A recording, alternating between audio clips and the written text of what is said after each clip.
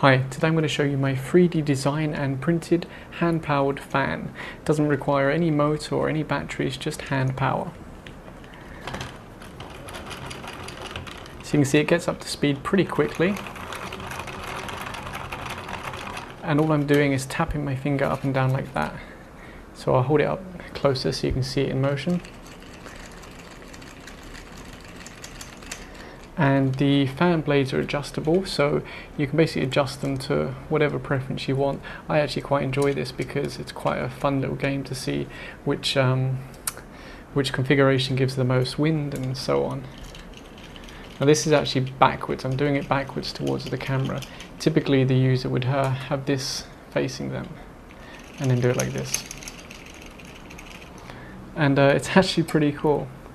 Now I actually went for a few design models. This was the first one I made, and this was just a proof of concept out of cardboard.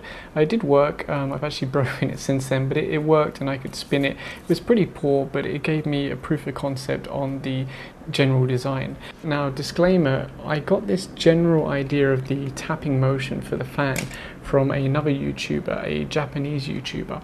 Now I saw his videos like I think 2 or 3 years ago, and he makes wooden fans and they have this finger motion to spin them, and I thought at the time, wow, that's really good, but I'm not very good at woodwork. Well, now I have a 3D printer and I can do some basic design.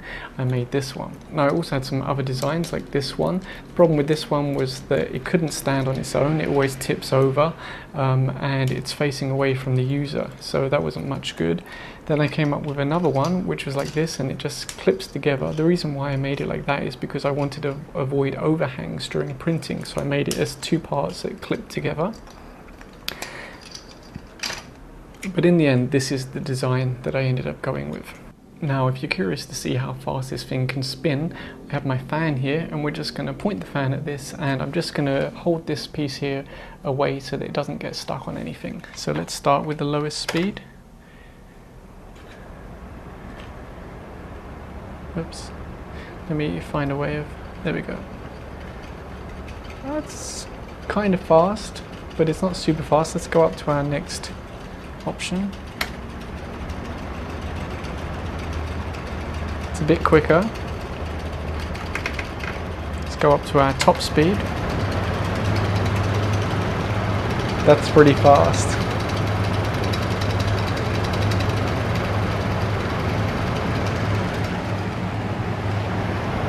Now for anyone that's downloaded this and printed it for themselves, I'm going to show you now how it goes together. It's pretty simple, but I'll show you anyway. Okay, so you should have 8 propeller bits, and what you want to do is just start by putting those into your little hub here. Now you might have little strands of plastic, depending on how well your printer handles this kind of small print with supports, but you can just squeeze them in. I won't put these in any specific color order, just do it randomly.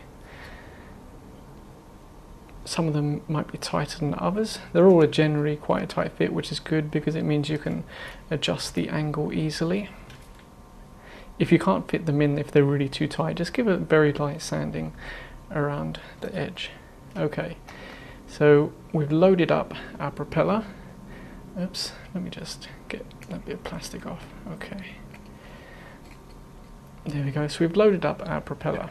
Now we've got our base here. Slide this through, and that will just stand there. Now this one, you've got a bit which is centered and a bit which is off-centered. Now it doesn't matter which way you put this around, as long as the centered bit is on there.